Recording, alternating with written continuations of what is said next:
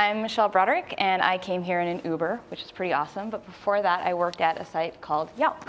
And the name of my talk is Marketers Love Designers. And the reason being is that if us marketers were the only ones actually putting anything out there, we'd just say buy our stuff. Nobody would listen to us, and the entire economy would collapse. So we need you guys. And this talk is going to be about how we turn basically what is a boring direct mail piece into something pretty awesome and pretty iconic out there right now. I'm sure a lot of you guys have seen the People Love Us on Yelp stickers out in the window. So to start this off, since I'm not a designer, I'm going to use some really offensive clip art to show what we were going up against.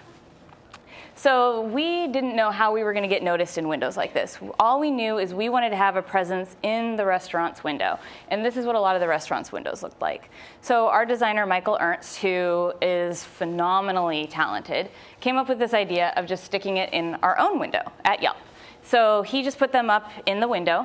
It didn't say anything to anybody. And as we were coming to work, he just asked us, "Did you notice anything in the window?"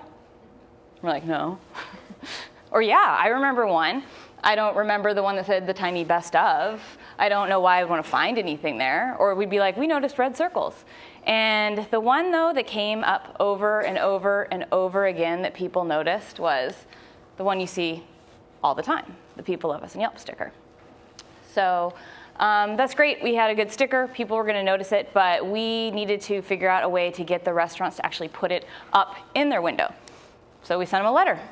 And, it looked like a letter. There was nothing super exciting about it, nothing bad about it. It just looked like a great letter.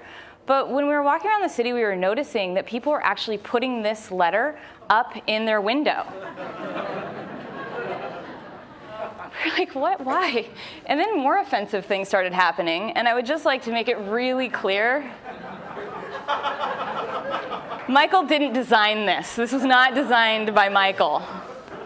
The Shawarma King designed this. So we didn't know why people were putting things like this up in the window. And I went out and was asking restaurateurs, "Why are you doing this?" And my favorite answer was, "Those stickers are really valuable. Somebody might steal my sticker." Okay, we'll give you more stickers if you earn them, but okay. So we were looking at that, and we figured we could solve this with design. If people want to put stickers up in their window, if they want to put the letter up in their window, why don't we design something that looks like it should go up in their window? So we designed a certificate. This looks a lot better in somebody's window. If they want to put it up, great. If they don't, no big deal at all.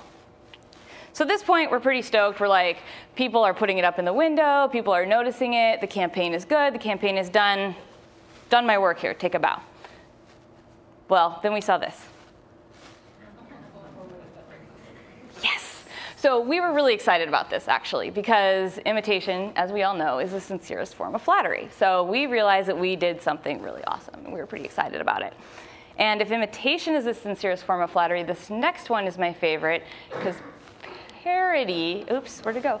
Parody is the Uber form of sincerity. Like, people hate us on Yelp. Like, we're getting made fun of now. So through imitation, through parody, we knew we had done something really great. And that's my story of why us marketers need you designers. And we all have jobs open for you guys. So feel free to talk to me as well afterwards. Thank you very much.